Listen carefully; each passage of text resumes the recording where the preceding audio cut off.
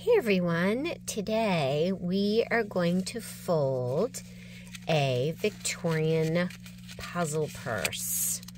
And this is tricky but super fun. Okay, so let's do it. Get yourself a square piece of paper and fold it on the diagonal. Turn it and fold the opposite diagonal. Increase it really, really good. Now we're going to divide this into threes and fold it over. And I'm not even going to measure, I'm just kind of judge this pretty close and fold it. Okay, I just kind of squeeze it up, and then I'm going to open it and turn it. Oops, turn it and do the same thing. And I'm going to do this. And I'm going to fold it, crease it. Right there. That's pretty close. And crease it again. So we're doing thirds. You can measure if you decide that you want to. Now that I have it all opened, I'm going to flip it over. And now I'm going to fold the corners into that crease to match the corner of the square that's right here. And I'm going to do that for all four, like this.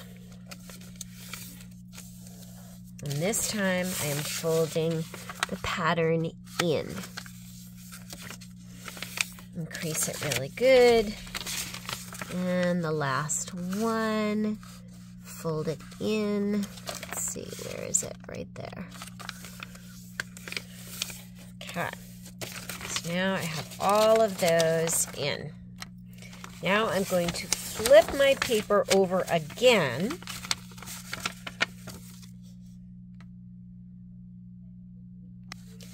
Crease each corner together.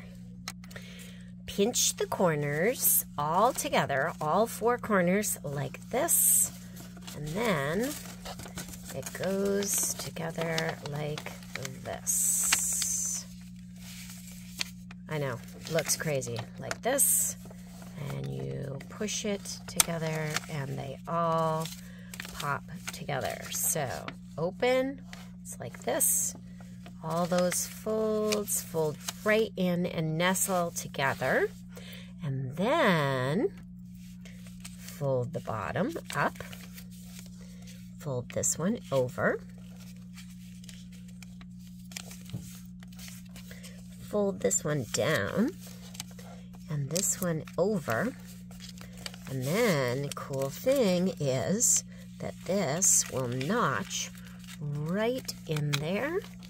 And there is your locked little puzzle piece. Your Victorian puzzle purse is all set. And then you can write things on it. You could write notes or whatever. You could flip it. So be free, be smart, be happy, be strong. And then open it up. Be the best you can be.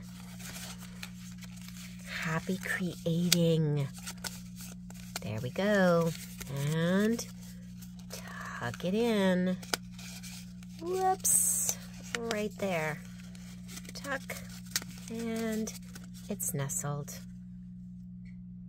There you are. Victorian puzzle piece. Purse.